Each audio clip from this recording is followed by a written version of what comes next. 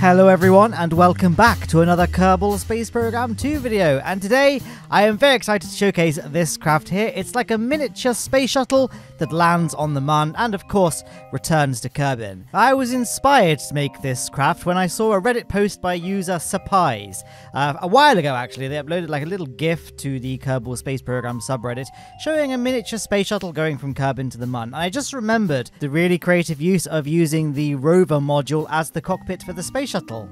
So I thought I would like to make a miniature space shuttle that goes to the Mun using that cockpit, and I purposefully didn't look back at that video because I didn't want to accidentally plagiarize the entire design. So I went in to design mine purely just remembering that Suppise had used the Rover Cockpit as the shuttle cockpit. So any similarities after that are purely coincidental. But if you want to check out the original post, I mean, I just kind of showed a clip of it on screen, but I'll leave a link to the original Reddit post in the description of this video if you'd like to check it out, give a little upvote, etc, etc. But actually, my space shuttle is coming along rather well. Right this second, it's sort of in bits because I couldn't access the little wrench icon that lets you modify the properties of the wings. I kept on just grabbing a fuel tank, and I did the same thing happened for the tail fin, so I had to offset it away from the ship in order to, you know, set the wing properties to what I wanted them to be, and then I had to offset it back into the plane. I don't know if this is just something that's new to patch 4, or if it's just something I've always managed to avoid up until now for whatever reason, or if it's something to do with the fact that I've kind of scaled down the UI. We weren't always able to change the UI scale in KSP 2. It was only a recent patch that allowed that,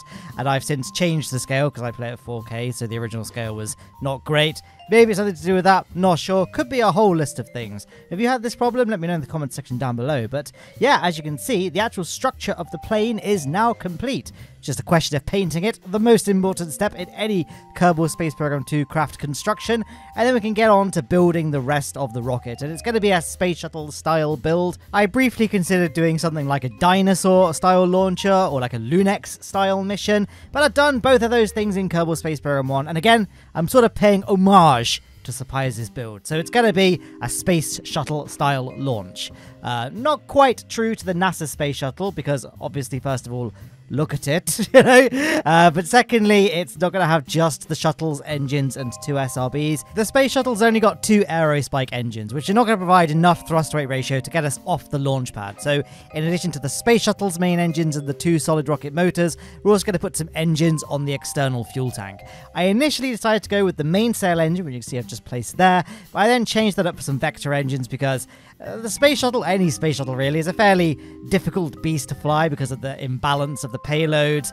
You got all these different engines firing at different points on the vehicle, and aerodynamically it's just bad. So having the increased gimbal control that the vector engines offer over the mainsail engine, well, that was a property that I kind of wanted. And here you can see me placing them here. I went with 3 vector engines, not for any particular reason, I just felt 3 looked like it's a magic number, right? And then we can just get to doing like the little finishing touches, like adding the Sepratron SRBs to the main solid rocket motors, and adding all the struts, fuel lines, launch clamps, etc. But yeah, closing thoughts on the build. This is a fun old craft to construct, actually. I mean, building space shuttles is usually quite fun anyway, but you always feel a little bit restricted because of the fact that you kind of have to emulate the style of the Buran or the American space shuttle. I like building kind of more unique shuttles like this. It was a fun old thing to try. So thanks, Suppise, for figuring out that you could use this Rover Cockpit for a space plane. And oh, here we are launching.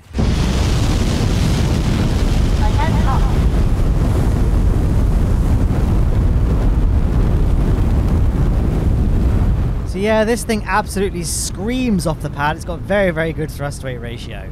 So the first part of the flight, we're going to go straight up to about 1 kilometer off the ground, and then we're going to start gradually letting this tip over, using a bit of WASD, you know, the SAS controls, and also just throttling down the shuttle main engines and the external fuel tank main engines, just so that the center of thrust is more towards those SRBs, so they can help naturally push us over. And we're following a similar flight plan to the NASA space shuttle in that we're launching inverted. You know, the space shuttle is rolling over on its back with the tank on top. But now we're going to deviate from that. We're going to flip over so that the Space Shuttle is now on top. This is because after detaching the solid rocket motors, this vehicle becomes a lot more unstable, but we can regain stability by flipping into this orientation here as we continue our way to space. It is still a little bit jerky and twitchy on the controls, but that's more due to the fact that we don't have any fine input. You know, we've only got W, A, S, and D. There's no analog joystick input to give us kind of more precise control. And obviously if you press caps lock, so you have the fine control in this game,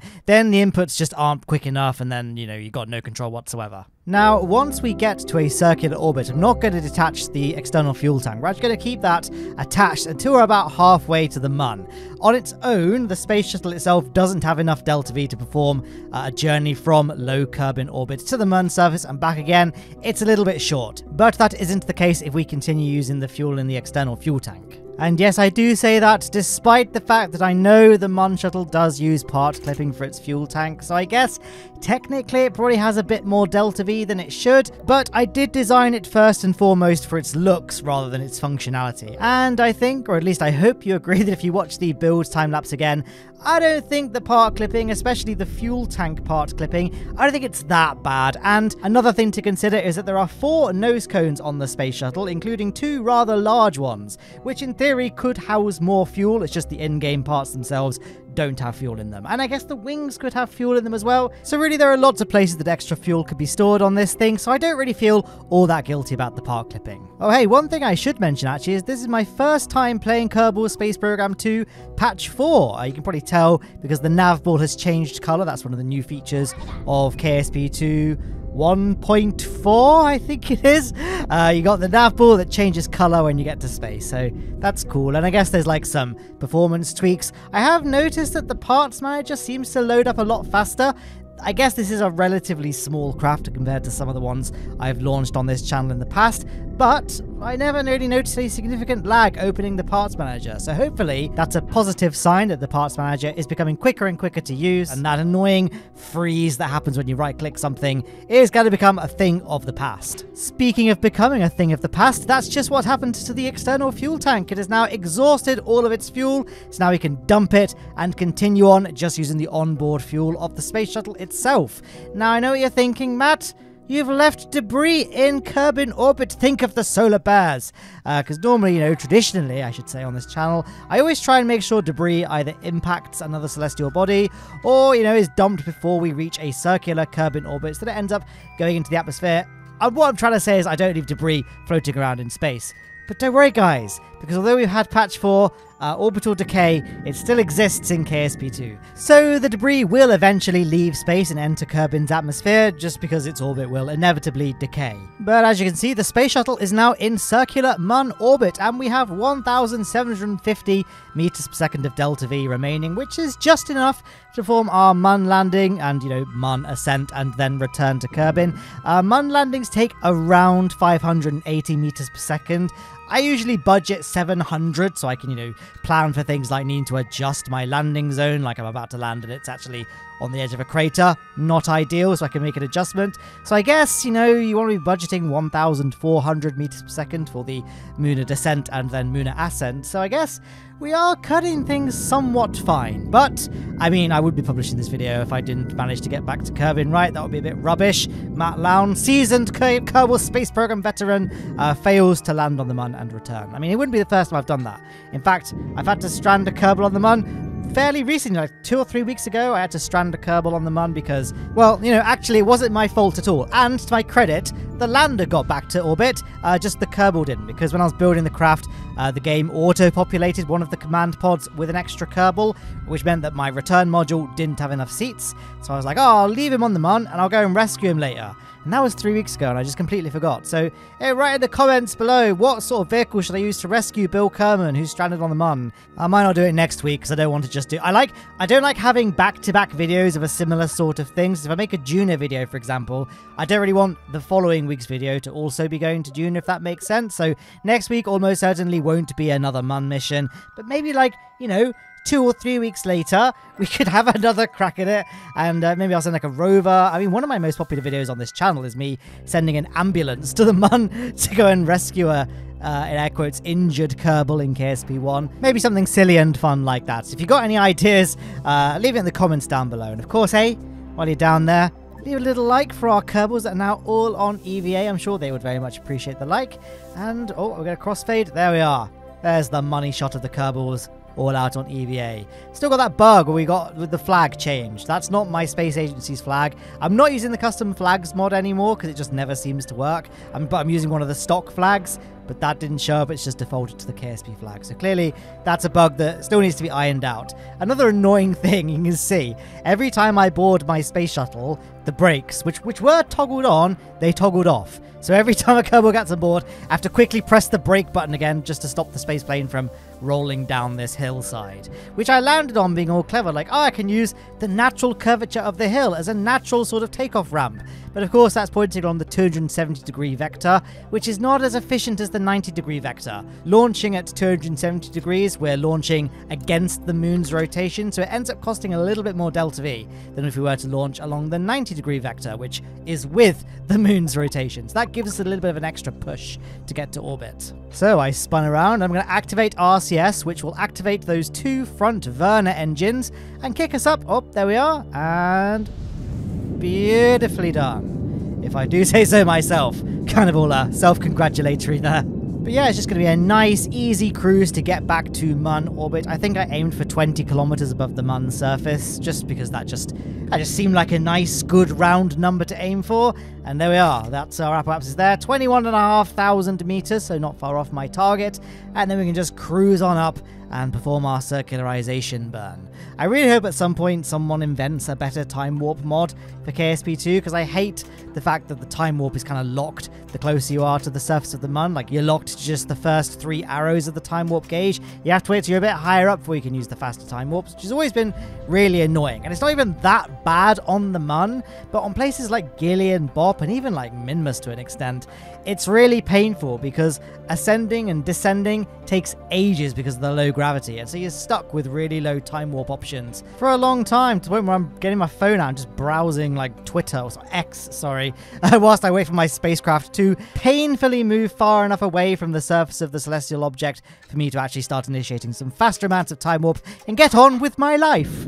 Anyway, that wasn't really too much of a problem with the Mun, because the Mun has relatively high surface gravity, and we performed our Muna escape burn. I cancelled the maneuver node at the last second just so I could perform the final bit by eye, because I wanted a very precise periapsis. I wanted it to be low enough so that it was inside Kerbin's atmosphere, so that we could indeed capture around Kerbin, but also not too low, because I want to land back at the Kerbal Space Center. So my objective was just to start bleeding off my apogee and bringing it down so I could more easily set up my final re-entry so that we'd be heading back to the Kerbal Space Center. Now, my initial plan was to not use any burns from the aero spikes for any point in the mission now, for the rest of the trip.